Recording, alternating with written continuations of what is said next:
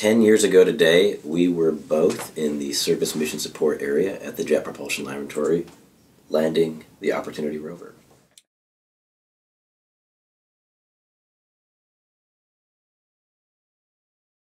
My role was as mobility system mechanical engineer on both Spirit and Opportunity. I was a system engineer all throughout development, and during landing night and for the first part of the mission, I was flight director. I designed the support system and the engine block, for lack of a better term, of the rover. I then transitioned into the assembly, test, and launch operations phase, where I was in charge of integrating the Opportunity rover and participated in the build of lots of the elements of the spacecraft. Until Opportunity's landing, all of the landing sites that anyone had seen looked like a rock-strewn plain, desert plain of red rock and light red sand, and everyone kind of had that perception of what Mars looked like. When Spirit landed and the first images popped up, everybody was, of course, elated and excited, but it looked like Mars, for lack of a better way of saying it. There's a little subnote here. The very first pictures taken on Mars by both rovers were pictures of hardware you designed. Yeah, that's true. And on the landing night, when the very first images were put up of Opportunity's engineering cameras as they looked down the mast and across the deck and they were looking into the distance, the landscape looked completely different. The general land was almost featureless and super dark, and then there was this strange white kind of outcropping, as we learned later, that was a part of Eagle Crater. We first started taking navigational pictures and the rear HAZ cams. It looked like we expected Mars to look, you know, from Pathfinder and from Viking. It was kind of the same environment.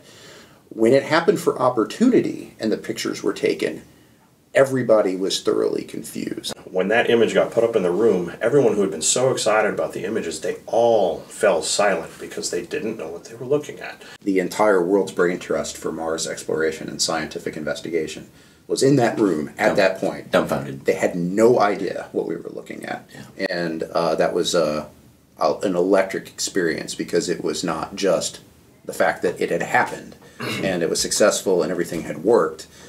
It was that we had landed in a place that was completely alien. I remember with the other people on the team making a bet on which way Opportunity would land, and I had guessed the back pedal, which was called the +Y pedal, and the other team members had bet on other landing patterns, and this is one of the first signals we got when it touched down, and I won, and I was momentarily very excited that I had won the bet. And then I realized, oh, that was the algorithm I tested. I really hope that works.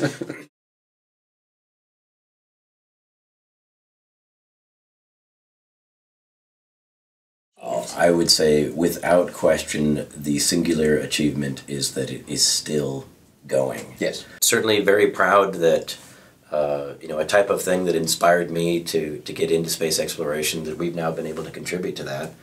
All the people that we work with doing that, all the people that are still operating Opportunity and now Curiosity, even today.